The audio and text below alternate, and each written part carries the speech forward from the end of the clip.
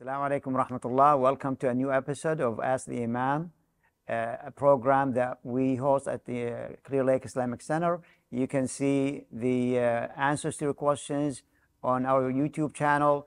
If you want to ask a question, send us an email at asktheimam, one word, at themasjid.org. That is asktheimam@themasjid.org. Assalamu alaikum, Sheikh. Alaikum salam. We have a long question, and it's really, it's a very difficult question for me to read. So I'm going to read it as it was written. So this sister is asking, is sending your child to a private Christian school allowed? Trying to avoid public school. The child was suspended from the Islamic school in the area. And regarding the Christian school, one of the requirements is to take a class in religion, studying the life of Jesus, Isa alayhi salam, based on the Bible. And of course, a weekly service every Wednesday, which requires also that the child will be in the church attending that service every Wednesday, I think afternoon. And then she's asking, is purchasing a Bible allowed in this case? So how do you tackle a question like this? Bismillah, alhamdulillah, salatu wasalam, rasulillah.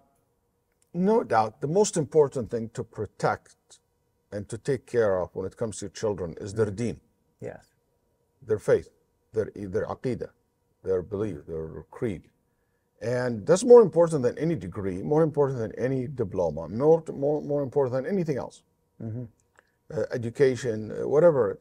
So by putting your child in such environment, I see there's a very high level of risk for this child to be impacted and confused, the least we can be saying, mm-hmm. and also to be participating in things which is not allowed. So if you tell me I'm going to put him in a Christian school, but you know what? He's not going to be required to participate in going to church or to pray to Jesus or to attend services or to do some theological studies and anything like that. No, they will allow him to be excused because some Christian schools do that. Even in Middle East, I know people who study in Christian schools in Jordan, Egypt, and Palestine, stuff like that. They here in some Catholic school have good private school, but they will accommodate a Muslim or a Jewish person, so mm-hmm. they will respect their theology. If this is the case, you know what? Maybe we'll say if there is really need for it, it's okay. But with what you're describing, no, I don't believe it's allowed for you to send your child there, put him in public school, put him in an online school like homeschooling, and this is a message to the Islamic schools I'm not going to judge them because I don't know why he was suspended. Maybe he's not behaving good enough. But I just want us in Islamic schools and Muslim organizations to understand sometimes when we take a strong decision like that, we might pushing people to go to a very, very extreme choice in life. So I am for following the rules. Sometimes that's the right thing to do, to dismiss somebody or to suspend them. Suspend a child. But I hope this was done for the right reason. And may Allah subhanahu wa ta'ala make it easy for you and your family, protect your child and all our children. Jazakallah khair, Sheikh. Barakallahu feekum. She's asking about purchasing a Bible. Yeah, purchasing the Bible, you are allowed to purchase the Bible to learn from it. It's like any book of ilm or knowledge. And Nabi sallallahu alayhi wa sallam said, "Hadithu an Bani Israel wa la haraj," narrate from Bani Israel. You purchase it for that purpose. But if this been said, you have to make sure that you have already a good foundation in Aqidah.